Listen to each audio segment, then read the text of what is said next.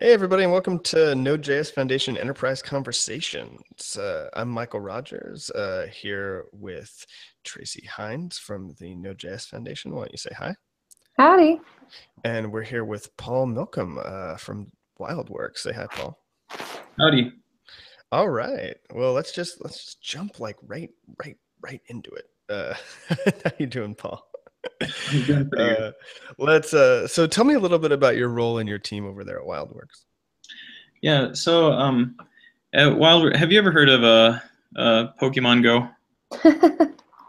I have been in a cave for 6 months, so I have not heard about Okay. it. Oh, that was going to be a good joke, but okay, never mind. We work on an online virtual world called Animal Jam, and I mean it takes a lot of different teams to make everything happen. But my team is basically concerned with keeping the kids safe that play in the game, Mhm. and so I provide technical direction for the team and do a lot of the coding as well. But that's our main focus, is making sure that the kids can come online, learn, socialize, and be safe. Oh, cool, cool. How do you do that?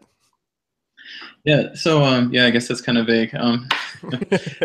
So it's an online world, and certain things are undesirable. Obviously, any sort of like, you know, bullying or racism, anything like that, we want to make sure that is not in our game. And the kids can get on and they can chat and they can say uh, anything pretty much. And so we just want to make sure it's a good environment for everyone to come and be safe and learn. And so the way we keep it that way is we have a team of a lot of moderators. So it takes a lot of human moderation, probably about 100 people we have watching the virtual world. Um, and so we create tools for them so that they can key in on conversations that might be troublesome or any behavior that might be undesirable. And so, we have automated chat filters and things like that, but uh, English is, well, any language is really hard to automatically figure out the context of what they're talking about and if it might or might not be appropriate. And so, we do keyword searches and things like that. And so me and my team are at the front end and the back ends for these things, these tools that the moderators use so they can make sure that the world is safe. And so, how are you using Node.js to help you accomplish that? Yeah, so we use Node.js for pretty much the back end of uh, all of the tools. Most of it is built on top of Express, um, but it's just a really nice environment for us to use. I mean, everybody knows JavaScript, and you can jump right in. You can start building stuff. There's a huge community. I think we'll get more into the specifics of why we're using Node.js exactly, but uh, yeah, we use it for all of the backend servers. Mhm. So all of the back end, some of the front end. Mm-hmm. Cool, Was cool. That's was that information always, or was that always in Node? No, so Animal Jam's been online for quite a while now. I mean, for a game, it's really old. It's 7 or 8 years old now, I think.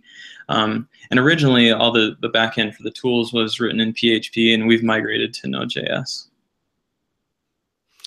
cool. So tell us what that was like. Why did you end up going with Node.js, and what did the transition look like? Yeah. So, I mean, there are a lot of reasons that Node.js is really good. A lot of times people bring up the performance, and that's certainly a good thing. And we use Node.js elsewhere in the game stack. But specifically for these tools, it's not super important that it be performant. But Node.js is asynchronous by default, which was a huge advantage over PHP. We had some things that were they took a long time because you had to serially process all of these things, and using Node allows us to parallelize them and speed them up that way. Um, Initially, I mean, we gradually migrated to Node, and it was a lot of work. Initially, it was just because Amazon's drivers were way better for Node.js, and they're just easier to use than the ones we had for PHP. And that was the initial, got us looking into it. Um, but yeah, we're almost fully, I think we're fully migrated over now. There might be like a couple of PHP scripts we have left, but it's working a lot better. It's a lot more productive this way. Cool, cool. That's great. That's great. it's always good to hear when people move to Node and have nothing but positive experiences. Yeah. Yeah. I mean, So, oh, go ahead. go ahead. I was just going to say we really enjoy it, especially the I mean JavaScript.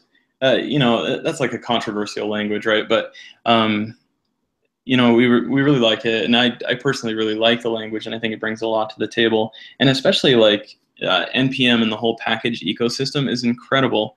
You know, if you need to do something, there's a really good chance someone's already written it, and you can tap into it, and like Node's paradigm is really simple as well, which I really appreciate. You know, you have a package JSON, it'll reproduce, you know, you can just build these reliable builds, get everyone going. Yeah, there's a lot to like about it. Yeah. So as you've you know, moved to this platform that has this huge ecosystem where you don't have to build as much, where you have async by default, how has that actually impacted the business case inside of the company for Node and all of that? Yeah. So this moderation team, it's kind of expensive to keep up, right? And so anytime that they're waiting on results or, um, you know, they just can't get their work done as quickly, that impacts the team. I mean, one, like people are just sitting there not doing anything, which is a waste. But also if like you're waiting on server side calls, then I think people get distracted and they're like, oh, I'll check out Facebook for a couple minutes and then, you know, come back and see if this is processed or whatever. So the responsiveness of all of our tools has really increased, which is awesome. Also, we found Node.js to be a lot easier to debug, which has saved a lot of programming time as well. Yeah, so the impact has really been efficiency as far as like humans. I think the people are a lot more efficient that use the tools and the programmers. That's really great. So, like you're saying, it's more efficient for the as a tool and also for people. Mm-hmm. Have the teams inside of the company changed or adjusted around that at all? Well, I mean, everyone's adopted the workflow, Mhm. which is nice. What do you mean exactly? Well, I mean, so traditionally, like especially if you have PHP, right? Like you've got some people that are really probably very good with PHP, really know how to scale it out, and then you have the front end people, and they're quite disconnected from that team usually, Mm-hmm. partially because you know it's just different skill sets, but also it's just a different language. And has you know has any of the communication between them gotten any better, or are you seeing more kind of agency and people kind of floating back and forth a little bit more, or has things pretty much stayed the same? Yeah. Well, I mean, in our specific case for the moderation, it's always been the same developers that write the front end and the back end. It's always been full stack, but it's changed because it used to be we had a Flash client front end, and that was written in Flex MXML, and then the back end was PHP. But since we've changed it, both the client and the server are written in JavaScript, which is really nice.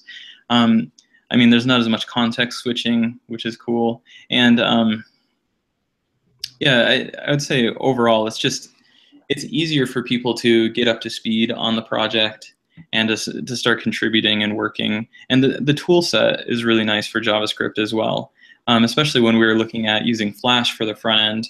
I mean, that's a technology that's on the way, well, has been on the way out for quite a while now.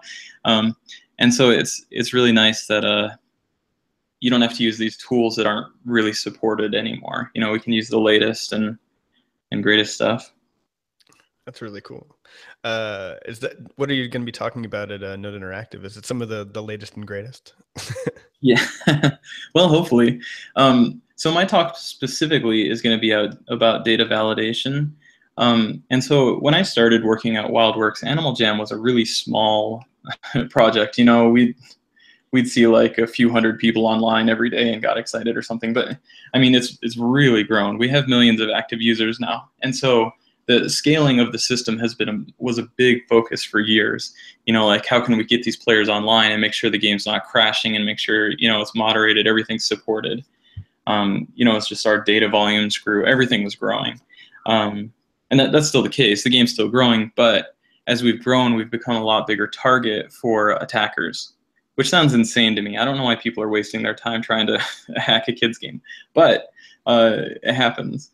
And so there's been a big focus on security. And so one of the, security is just one aspect of it, but watching your data as it comes into your API and making sure it's the correct data is a huge boon for security. There's a lot of different things that you can do, a lot of different layers you can protect. Like the most obvious thing is like SQL. You have a SQL database, you got to watch out for injection, right?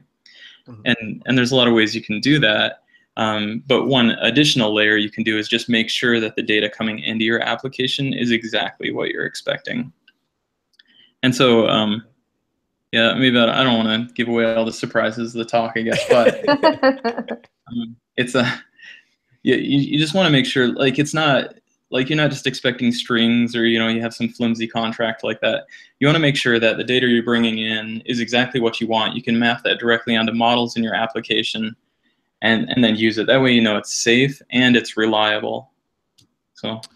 Right. No, that's really good. I hadn't thought about security in that way before, but just like getting more introspection and looking through the data actually allows you to build better security layers. That makes a lot of sense now that I think about it. Yeah.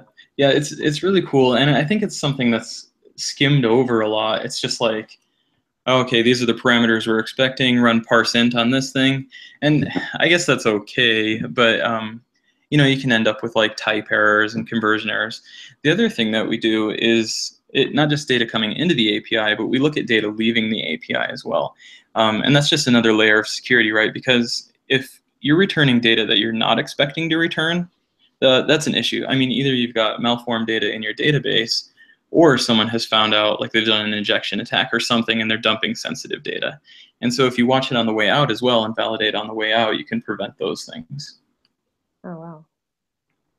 So, I mean, and like in our specific case, it's okay if like we spend extra CPU cycles making sure we have this security, right? That might be an issue if you were to like processing tons and tons of requests at the same time.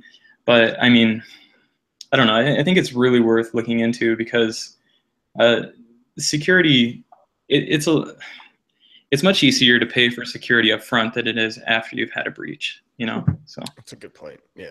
Yeah, and there's never enough talks about security in Node. So this is going to be like, even just as a part of this case, it's going to be a really, really interesting talk, I think, to see. Yeah, I think it's going to be cool. Awesome. Awesome. Yeah. Well, yeah, I look forward to it. Thanks for coming on. Yeah. I look forward to seeing you. It was a great talk. Yeah, it'll be good. Yeah. Just look for the hat that you see in the avatar. You'll find me. Yeah, avatar plus beard. I'll check it out. Exactly. All right, great. Thanks for coming on. Yeah, thanks, Paul. Thank you.